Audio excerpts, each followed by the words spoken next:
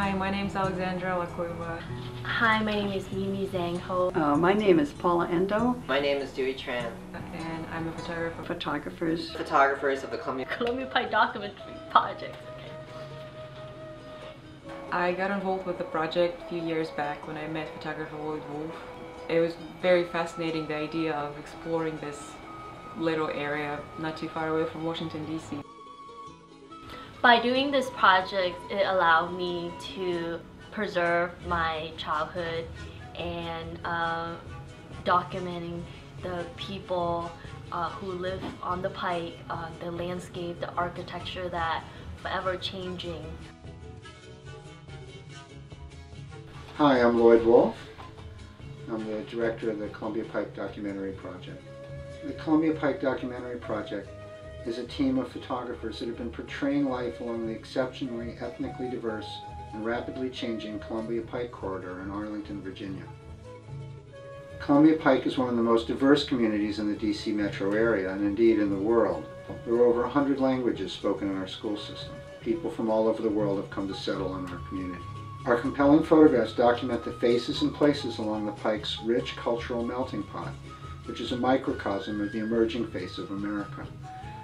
These photographs depict who we are and spotlight vital, historical, artistic, and cultural trends. Diversity was something that was just completely normal to me.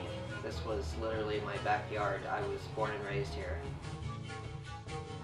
I only knew it was different until I started traveling away from this area and realized how special this place was back at home. It's just, there's so many different cultures, so many different people, races.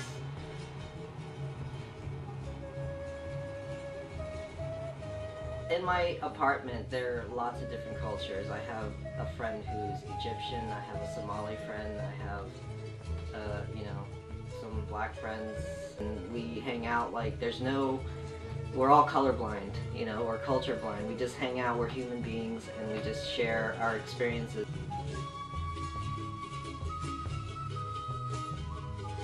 So far, we've shared our work on our blog, on our Facebook page, and in a series of exhibitions. Now we're doing a book to be published by the University of Virginia Press called Living Diversity, the Columbia Pike Documentary Project. So, here we are today, many years later, sharing this project, sharing the people and the life of Columbia Pike. We've got a body of work that we'd like to share.